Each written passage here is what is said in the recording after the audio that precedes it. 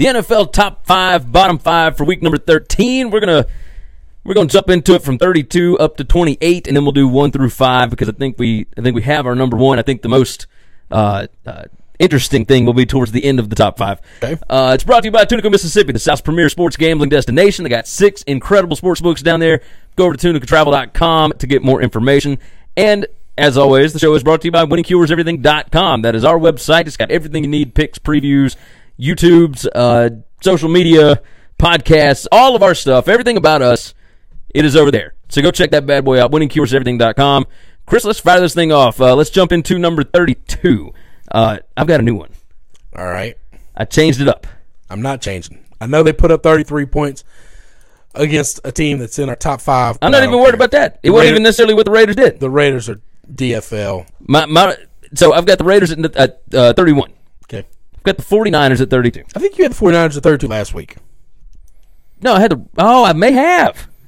I was when you said maybe you had a new one, so I was actually very curious. No, it's still the 49ers. Okay. They are hot garbage right now. They're pretty bad. They are god awful right now. They are terrible. Not denying that. When you go to Tampa Bay and you only put up, what was it, 9 points? That's right. Whew. Yep. I think me and you and some buddies could put up 9 points on Tampa Bay right now. I need a lot of help, but maybe you and some other folks. We do have some pretty athletic friends. Yes, we do. Yes, we do. Some soccer players. Yeah, we got some dudes. Right, we got some dudes. We got some dudes. They're just not us. And we can find holes in that Tampa Bay defense. Oh, but San Francisco, for whatever reason, they are my 31 team. Ooh, and I would tell you this.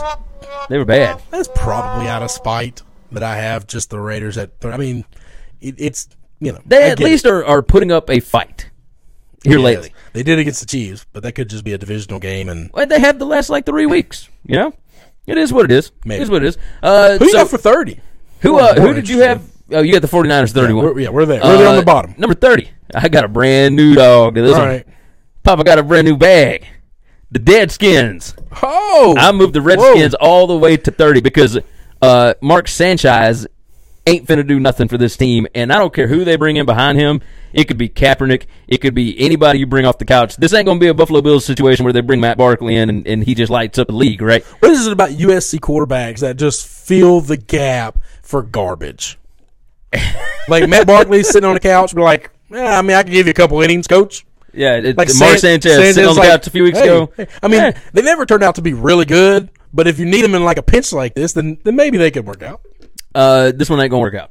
No, I'm with you. This one ain't working out. And it's not just the quarterback situation. Like, they got injuries across the board. Redskins are number 30 for me. They are bad. I'm with you on that. I don't have them in my bottom 5, but let me answer this. Because the record still looks good, right? Well, it's strictly not that. It's their defense. That defense is still good. That defense is actually really good. Yeah, but they did give up 28 points to the Eagles. That's okay. I mean, their offense just doesn't help you with that. Yeah. So your point about Mark Sanchez, last night I tweeted out something that I think the entire country could get involved with.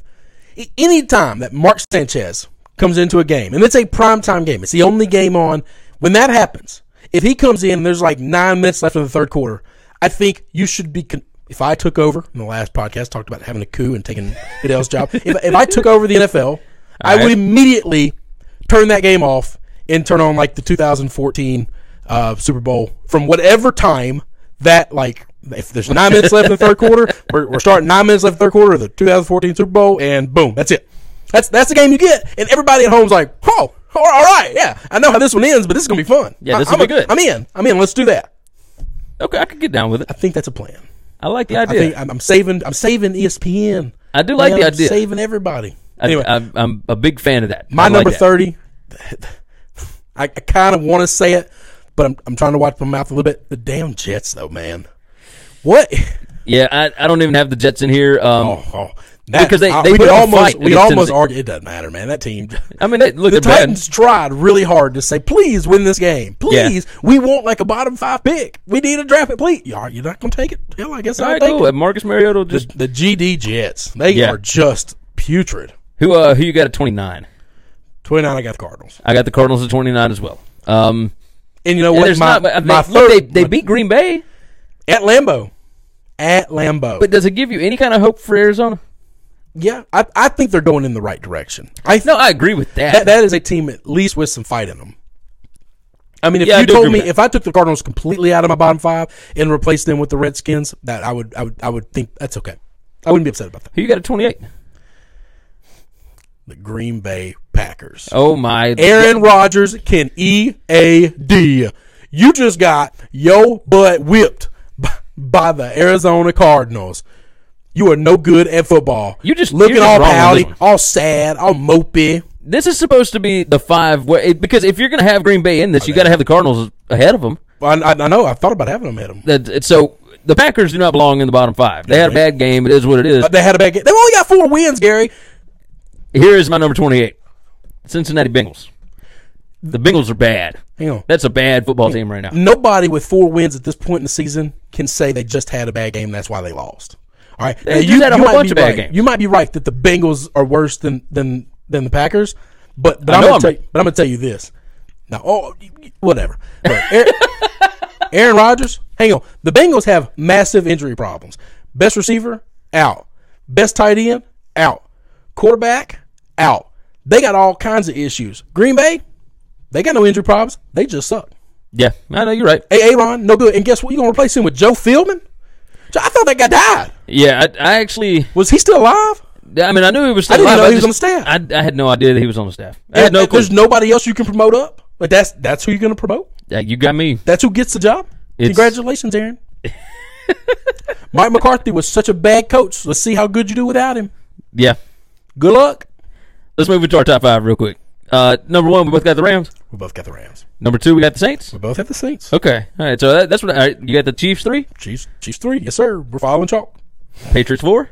I do have the Patriots 4. All right. So we're following the same thing. Pretty easily 4 too. Yeah, I think I agree with that. And I think we got the same 5.